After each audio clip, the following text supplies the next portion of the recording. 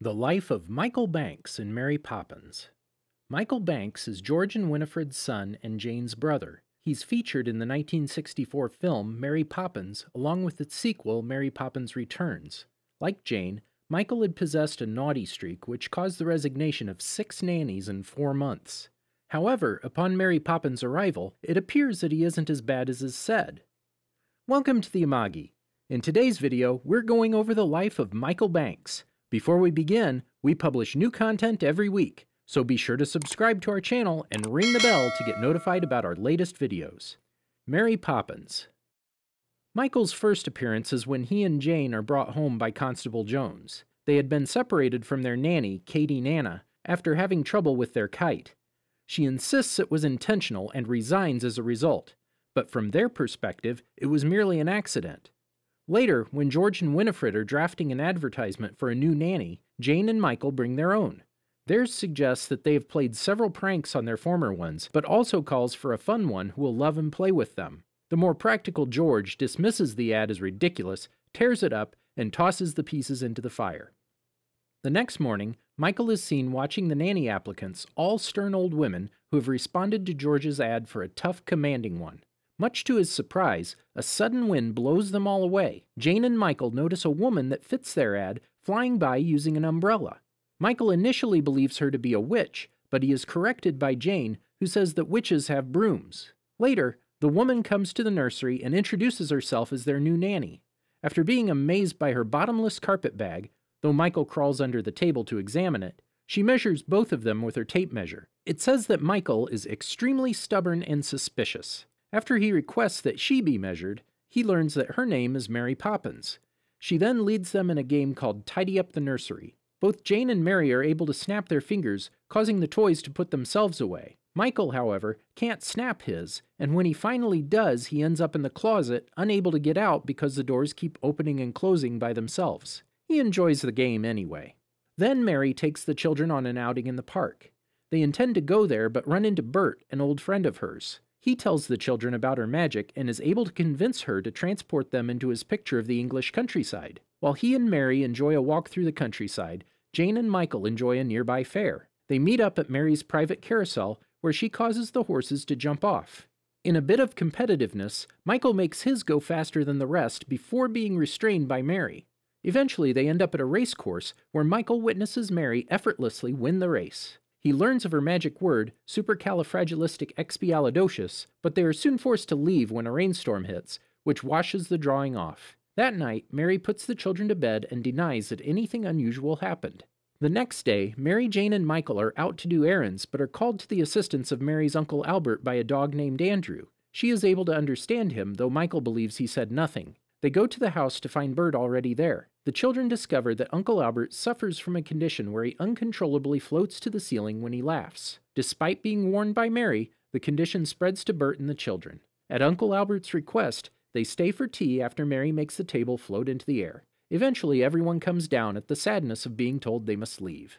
That night, George attempts to fire Mary after hearing the children's unbelievable tales. However, they are happy to find that she has not been fired. Michael is puzzled, however, when she announces that they will go on an outing to the bank with George, as he had never taken them anywhere. Mary tells them about the bird woman who allows people to feed the birds for tuppence nearby. Michael goes with George and Jane to the bank and secretly brings tuppence to feed the birds. George refuses to let him, however, and attempts to convince him to invest it in the bank. He is almost convinced, but is angered when the owner, Mr. Dawes Sr., takes it without asking. His attempt to retrieve it begins a run on the bank. In the chaos, Jane and Michael escape from the bank. They become lost, but soon run into Bert, who is working as a chimney sweep. They reveal the trouble at the bank, but do not seem to understand what went wrong, though they believe that George hates them for it. He helps them to understand that George does not hate them, but is merely trapped in a cage by his responsibilities. He takes them home and is unwittingly enlisted to watch them by Winifred, as it is Mary's day off. He allows them to help him clean the chimney. As they are working, Mary returns and warns them of the danger just as Michael is sucked up the chimney. Jane, Mary, and Bert follow, and Mary leads them on an expedition to the rooftops.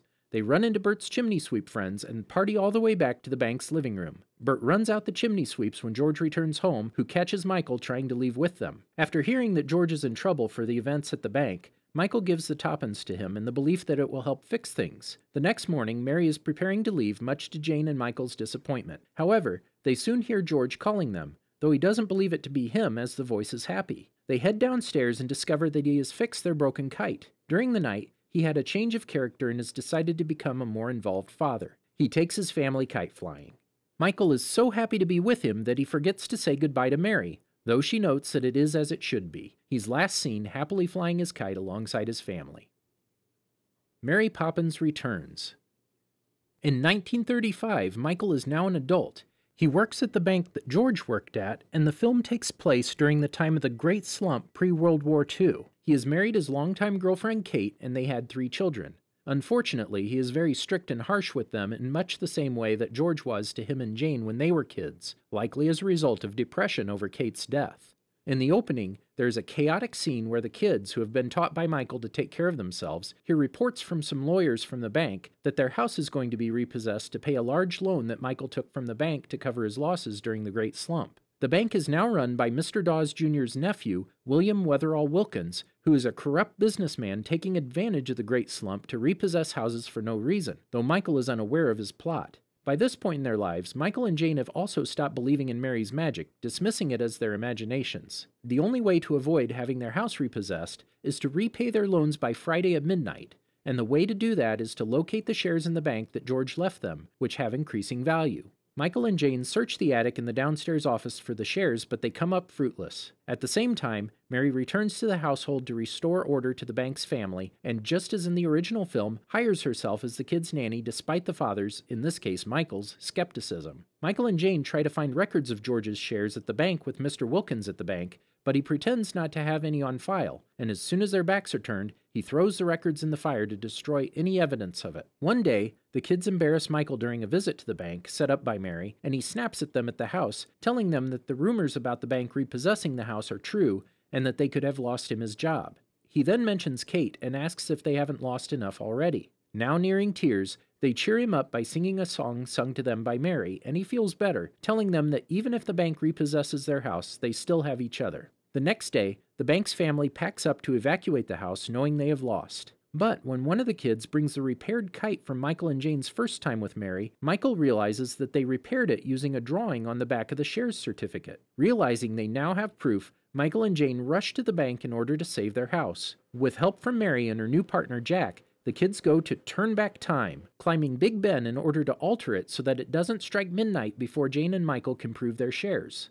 Jane and Michael try to enter the bank, but Mr. Wilkins has his henchmen, Hamilton and Fry, lock the door. So they use the kite to bring the certificate to Mr. Wilkins' office, and after one of the henchmen, who sympathizes with the bank's family, changes sides and allows them inside, they go up to Mr. Wilkins' office. Unfortunately, they are missing the piece of the certificate with George's signatures on it, and Wilkins seemingly has won. An angered Michael tells him he can have the house, that he should have listened to the kids earlier, and that they have all they need.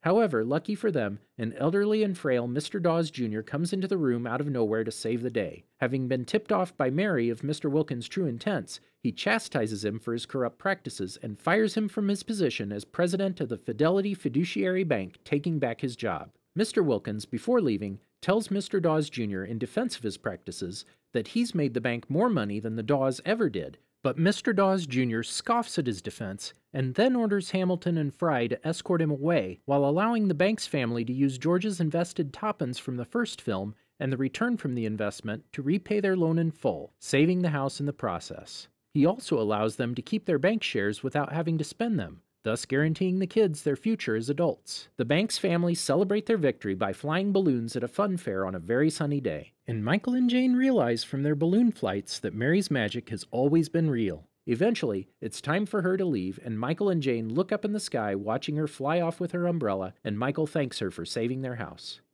Did you enjoy our video? Be sure to check out these other great videos from the Amagi, and make sure to subscribe and ring the bell to be notified about our latest videos.